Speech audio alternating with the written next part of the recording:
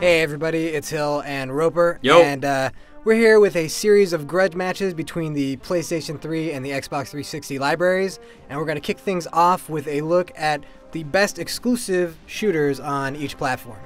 All right, so we're going to pit Halo 3 versus Killzone 2. Roper, why don't you start off? Tell me why... Let's look at graphics first. Why is Killzone 2's graphics better than Halo 3's? Well, I mean, for me, just from the technical side, Killzone does things like the animation is better. There's post-processing effects everywhere. The particle effects are better. I mean, granted, Killzone came out a year or so after Halo 3, so has a little bit of technical edge to it that way. But I mean, if you just look at the game side by side, the two of them, I mean, Killzone's clearly the better looking title. Now, I can't argue that looking at them just visually, yes, Killzone 2 does look better, but I do think you have to give a lot of credit to Halo 3 in that it's doing something that Killzone 2 and no other game is doing, which is that the entire game that you're watching, whether you're playing multiplayer or single player, can be replayed, and from any angles. Well, yes, the visual fidelity of Killzone 2 is far better than Halo 3. That's because Halo 3 is doing something that, technologically, nobody else in gaming has done. For me, I would rather plug in a VCR if I want to record. I want to see I want to see greatness while I'm playing it. So let's go on to the story. For me, Halo 3 completes sort of the trilogy of Halo and makes up for some of the errors that they made with Halo 2, which mainly was to have this bad cliffhanger ending that wasn't very satisfying. But Halo 3 sort of brings everything around and has this great ending where, spoilers, Master Chief basically freezes himself and says, like, hey, wake me up when you need me next. It's like a great ending to, at least that arc of the Halo storyline. And it does kind of bring some closure and answer some questions. And it gets rid of the grave mine finally, which I think everybody sort of hated from Halo 2. Yeah, I mean, well, for me, the Halo story didn't really do a whole lot, but it's the same with Killzone. For me, for a lot of shooters these days, unless you're talking about something, I mean, even if you're talking about something like Half-Life, it's more about the environments that you're in and the setting.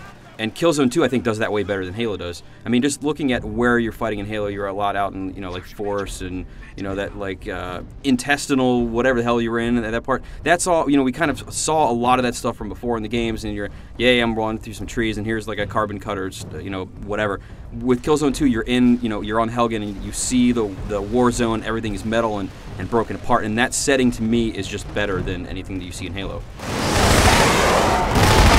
Yeah, well, let's move on to multiplayer, because obviously with shooters, that's a huge thing.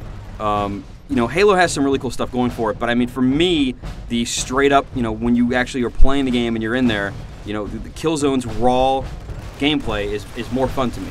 Just the amount of stuff that you unlock over the course of playing Killzone 2 online gives you so much to earn over 50 hours that you keep getting new stuff. And with Halo, you jump in there, you play something, you're like, okay, cool, I killed this guy and I got a new medal or whatever. Now let me go try a new mode. So that's a different thing for it. But I mean, for me, just the base play online is more fun in Killzone.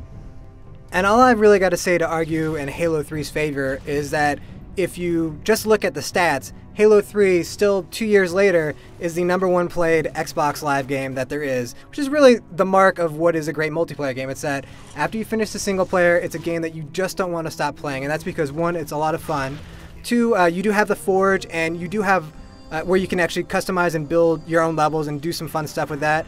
And then on top of that, they have DLC that's coming out. But I'd say the one thing that sets, Halo apart from really any other console online game out there right now is what they do with their website. Because, I could play a game with you, Roper, in Halo 3, and then we can go to the Bungie website, look at that game, we can see, like, who got the most kills in what part of the map, like, what weapons killed the most people, and that stuff is all saved forever. Right, but I mean, you can't knock that Halo is not a great online game. But as far as DLC concerned, Killzone has the first, Steel and Titanium pack, I believe it's called, coming out at the end of this month, and that's not the end of that. There's going to be more stuff coming out for Killzone, so that's also pretty cool. Granted, it doesn't have the the stat tracking that you would get from Halo, but for me, I mean, I'm thinking that only the huge, really hardcore players are getting that, whereas the guys that just want to jump on and play for half an hour, they're going to have just as much fun, if not more, just playing Killzone than they would Halo 3. And lastly, we finish this off with a look at the gameplay. This is probably the one that's hardest to decide. I think it's the easiest one to debate. Really, I mean, they're first-person shooters, so the gameplay in general is sort of similar. The idea of a first-person shooter doesn't really change, but, with Halo 3, you do get, the ability to jack vehicles, that kind of stuff. You get the sticky grenades. It's a lot of fun. Yeah, I mean, Killzone actually tries to change that up a little bit by having sequences in the game that are standalone parts and change things up, which I think is kind of cool. Not all of them work, but some of them are actually really, really cool. So I think the flow in Killzone is a little more changing than it is in Halo, and you get a little bit more out of it. For me, I mean, I think, you know, I'm supposed to be defending Killzone here, but I think actually Halo controls a little bit better than Killzone does. But I also get a lot more feedback from the weapons, and when you shoot somebody in Killzone, you actually can tell that they're being wounded, and you can see, you know, the impact of bullets, and I don't really get that much from Halo. So, you know, they just don't, you know, the weapons in Halo are great, but they don't feel as rewarding to fire as they are in Killzone.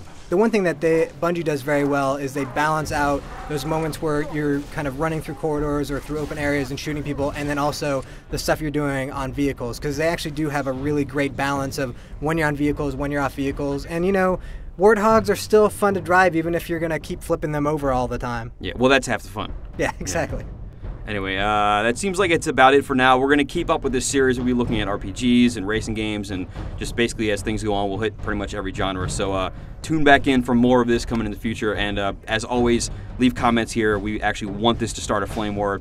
We just want to see what the funny comments are. So please do get chatting, and we will see you guys next time.